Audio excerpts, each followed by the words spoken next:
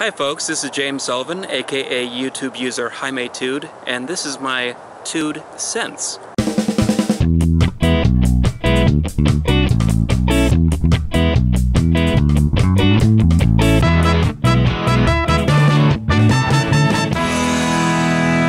Welcome back to my monthly vlog. Today's topic is not a question I get asked a lot, but it's a topic I'd like to address nonetheless. Today's topic concerns a certain percentage of the autistic population. I just want to make that clear right off the bat. And that is there anything that bothers you about the autistic communities? Well, there are a few things, but the one that I want to tackle today is potential. I am a firm believer that whoever you are, whether or not you're autistic, you're given certain obstacles in life, and how you deal with those obstacles defines who you are. So what I don't appreciate is certain higher functioning autistic individuals using their condition as a sort of crutch. This sort of thing happens in a number of different situations. I look at autism as being a sort of obstacle to overcome, or at least work at. So when I see certain people blaming their behavior on Asperger's, PDD, ADD, whatever DD, I'll buy that if they're younger. However, by the time you're in your 20s, you really don't have that as an excuse anymore. By that point, you're pretty much an adult. You've got a pretty solid perspective on who you're going to be in life on your shoulders. So if you get obsessed over something and you say, oh, it's just my autism, that may be technically the case. But when you say, oh, it's because of my autism, you treat it like it's not you. You treat it like it's some sort of parasite attached to your body. This thing is making me behave a little bit different from everybody else. I work very hard to be where I am now in terms of being social, and I can still work on some things. But somehow I have 2 jobs that I frequent. They're not even part-time, but they're jobs nonetheless, and I enjoy them. And a lot of people who are in my same boat say, I can't find jobs because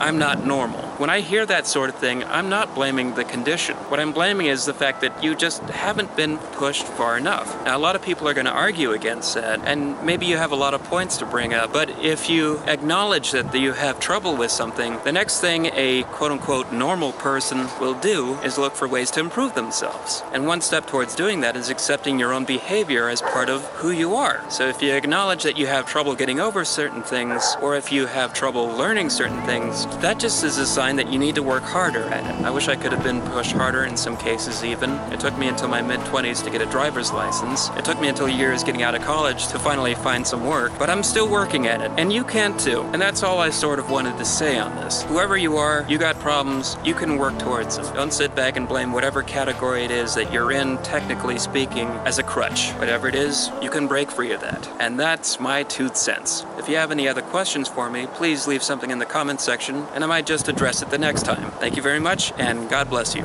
And now this is the part in the video where I like to give you my TUD views. I might want to rethink doing this because it looks like the Three Stooges or something. Within the last month or so, we saw the premiere of Sonic Boom, the TV show on Cartoon Network. Now, I'm a lifetime fan of Sonic the Hedgehog and all the characters in there, but I do consider myself to be a very passive fan, among other things, even though I've been collecting the comic books for years. And I don't own too many of the current systems that pump out the games. So I guess I'll just have to settle for the TV show and the comic. And if people who are watching this who know me personally still think I'm a more aggressive fan, allow me to point your attention to this guy right here. You're welcome for the plug, Dan. So this show is released coinciding with the current game Sonic Boom, and the TV show is supposed to be a sequel follow-up. And now, seeing as it's got 3 episodes released, I think it's a pretty fair time to start judging it. Well, it's a decent show from where I'm standing, only it's not without its flaws. And there are also a few things that made me raise a brow.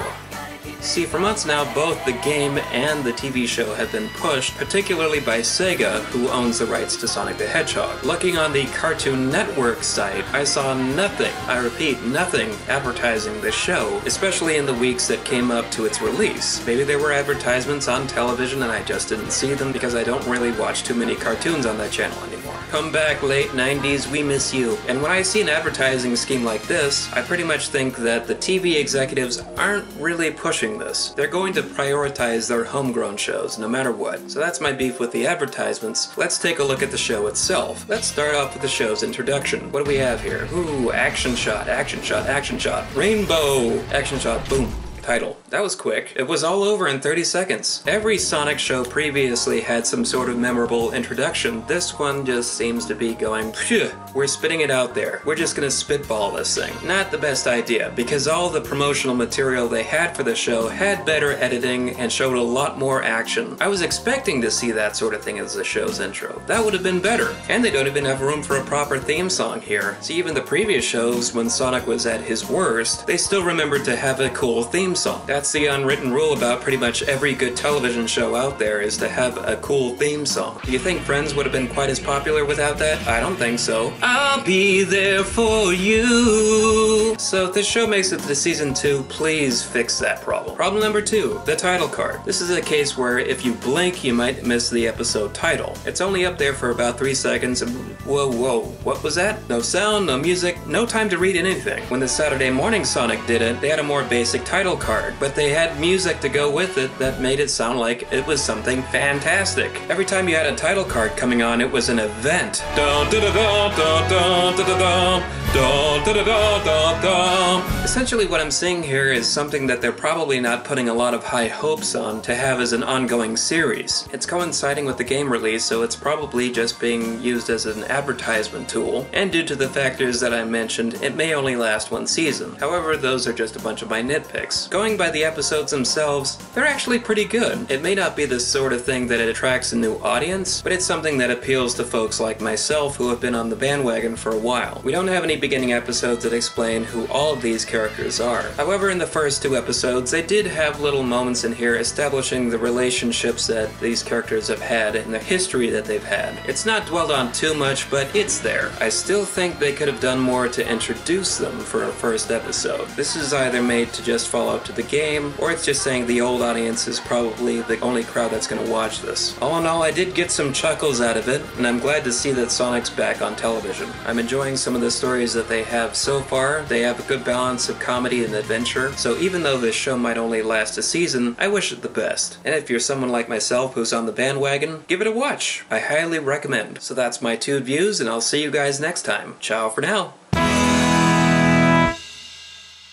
If you like what you saw here, please try to help support it. I have a Patreon page. You can help me by going over there, throwing some money, whatever amount that you like to throw in. If you're not watching this on YouTube, I also have a YouTube channel. So go there and hit that subscribe button to be notified whenever new videos and new content come out. I'm also on Facebook. Go over there and like that page so you can be notified as well whenever a new episode or video of some sort come out, as well as exclusive behind-the-scenes content. You can also hit me up on Twitter over there to see what kind of stuff that I like to share. Just be warned though, I don't like getting too many messages. So if you're constantly sending me stuff all the time, I can get really agitated. Remember, my privacy is golden. And if you like my t-shirt, I got a t-shirt store over there too. I got links, I got fresh designs, I got new stuff coming out over there. Provided, of course, that anything actually sells. That's about it. If you like what I do, hit that like button, Facebook me, tweet me, share me on your little social networking sites, do whatever you gotta do. Email me to all your little friends, and that's all I gotta say. Thank you, and peace.